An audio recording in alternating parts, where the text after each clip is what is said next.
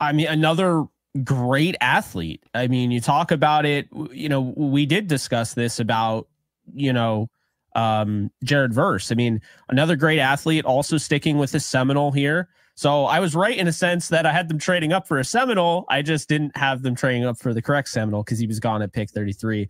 1 year starter, so this is somebody that lined up, on that front. And, I think really what you're getting with Fiske is you're getting somebody who has an elite get off. I mean, he ran a 1.68 10-yard split. He's explosive. He's 6'3", 293. This is somebody who had 26 on the bench press, so that's something that Jared Verse is probably going to clown him at because he had 31. But they're both wicked strong. They're both explosive. The reason why he doesn't go in the first round is because of the arm length. There's a lot of teams that were really, scared by the arm length, but I think this is somebody that can come in right away, give you a guy, that can, rush up the interior. You can even put him out on the outside like they did with Donald.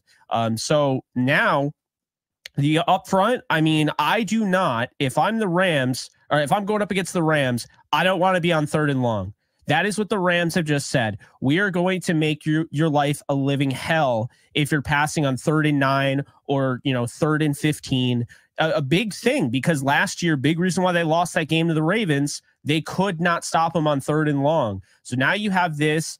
It seems, I get that, Tyler. It does seem a little steep, I guess, but I like the move because, look, next year, they're going to be a wicked good team. It means that basically they're going to hold on to their first-round pick for next year, and they go out and they get 2 guys that can contribute right away. This is going to be a starter. He's going to be next to Bobby Brown. He's going to be next to Kobe Turner. The Rams up front with those guys, with, going out and getting Verse, going out and getting Byron Young last year, and then keep in mind, they spent 2 picks on guys that could also pan out in Nick Hampton and, of course, O'Shawn Mathis, and you have Michael Hoyt.